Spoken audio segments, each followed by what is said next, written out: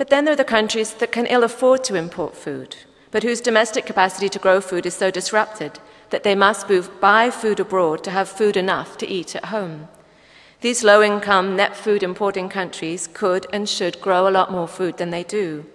Much of what they import is inferior in quality, culturally inappropriate, and it depresses the necessary spur to domestic production that could generate jobs, capital, and a basis from which they could hope to eradicate poverty.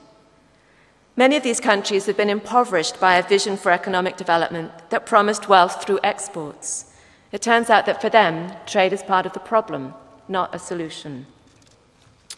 Globalizing world food markets increases the supply of some foods, but it actually reduces the supply of many others.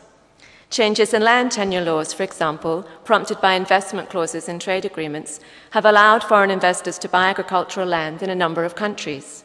Their investments have reduced production of food crops in favor of commodities like tobacco, coffee, or soybeans for animal feed, or palm oil for biofuel feedstock.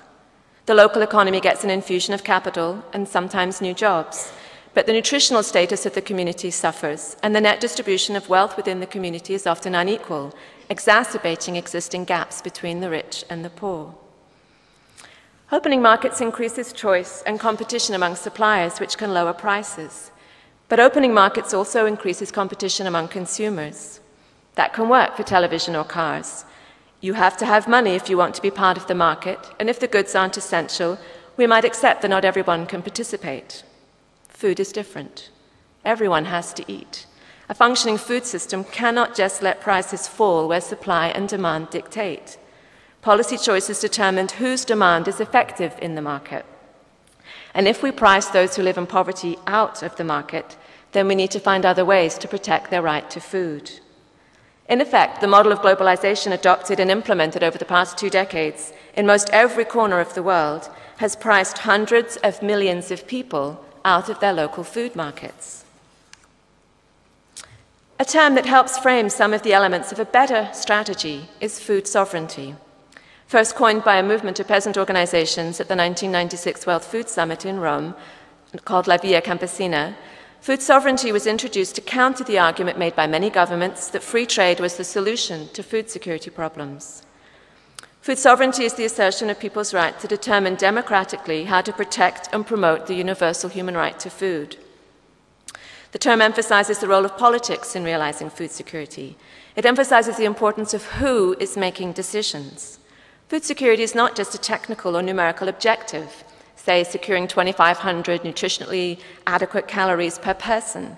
It's about what people eat, whom they buy it from, whose livelihoods are supported, and whether everyone can afford to buy the food that's available. The question La Via Campesina posed is whose interests within countries is served by the push to deregulate trade. National welfare can rise and food security can be achieved at a national level while millions go hungry. That's a fact many rich countries struggle with. La Via Campesina's domestic political struggles informed their position in global negotiations. Local control of food systems and democratic decision-making are 2 of their fundamental principles.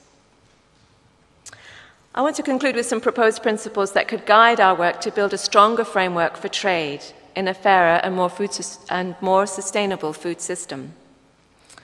First, we need to protect and promote the universal human right to food. Our food systems must provide enough food for all. We need to acknowledge that agriculture is not only about the production of commodities. Agriculture plays a vital role in meeting material, but also social, cultural, and environmental objectives. Food policies have to respect goods that have no market price, like our air and our water. And they need to respect the spiritual significance of crops like maize for Mexicans or rice in many Asian countries. We need to build local food systems. For many of us, that's rebuilding food systems that were there but have been destroyed. It doesn't mean a prohibition on trade or food autarky. It means that food security is built from the local first, respecting environmental constraints and bearing in mind the environmental cost of importing food from outside. Whose land are we using when we buy that food? We need to privilege local knowledge and technologies. Farhad has given us a wonderful example of how that is put into practice in Bangladesh. It's not only to promote biological and cultural diversity, but also to give us the resources we're going to need in a world that is grappling with climate change. We need to lower carbon emissions. Agricultural production, land use, and transportation of food make agriculture the second biggest sector for greenhouse gas emissions. We need to cut waste. The Stockholm International Water Institute has recently estimated that the world wastes half the food it grows. Half. And a lot of it is thrown away in our own kitchens, but it's wasted all over the world for different reasons in countries rich and poor. Finally, trade policy can't work in isolation from the rest of the economy. It can't be determined apart, as the World Trade Organization is currently apart from the rest of the multilateral system. For trade to be a useful tool, it has to be a piece of a bigger vision for what we want from our economies. We have an opportunity here, I think, an opportunity to make a shift, a paradigm change, if you like, to build a fairer and more sustainable food system. We need new measures of health, wealth, and food security. Farhad's work exemplifies the possibilities of how we could build that. As a major producer for world markets, Australia is in a great position to be a leader for these kind of changes. We need new measures of success, a new understanding of what we're striving to achieve, greater respect for the planet's limits, and greater respect for one another. I don't think it's too much to ask.